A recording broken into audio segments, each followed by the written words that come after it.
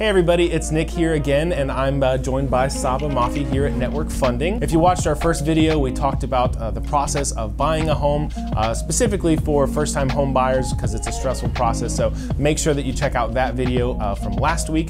So this week, we're going to be talking about the different types of loan products and mortgages that are available. A common misconception is that you have to have 20% to put down in order to be able to purchase a home. That is completely false. We've got programs to where you can put as little as 3 to 5% down, even on a conventional loan, as little as 3% down, to get into a home. One very unique program to us here at Network Funding is going to be our lender-paid mortgage insurance option. A lot of times people put down 20% because they want to avoid having to pay mortgage insurance, right?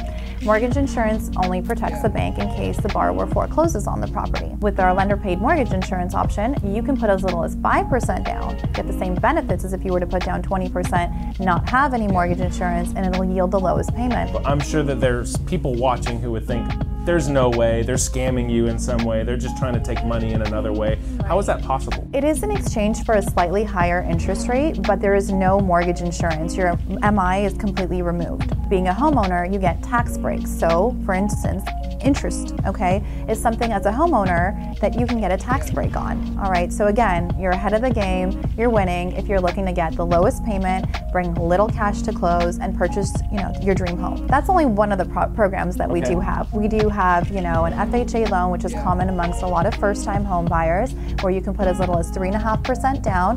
It allows for a lower end credit profile, a really high DTI, so we can go up to, even 57%. And DTI being debt to income. Okay. Right, you got it. So debt to income ratio. First-time home buyers may have just recently got out of school. They do have throw in a couple student loans in there, and it does push up the debt to income ratio. But again, this program does allow you to qualify and move in with very low cash to close, low interest rate, and low monthly payment. So it's a great program for first-time buyers. With all of this information out there, it can feel like you need to have figured all of this out. But when we partner with somebody like Saba, she's available to answer those questions. And at the end of the day, she wants to help you like I want to help you, and that's why we work with her. We've seen it all. We consider ourselves mortgage strategists, really. When you're closing on a property, the reason why it's such a big deal is because it's a huge accomplishment. It's not easy. We just make it look pretty, right?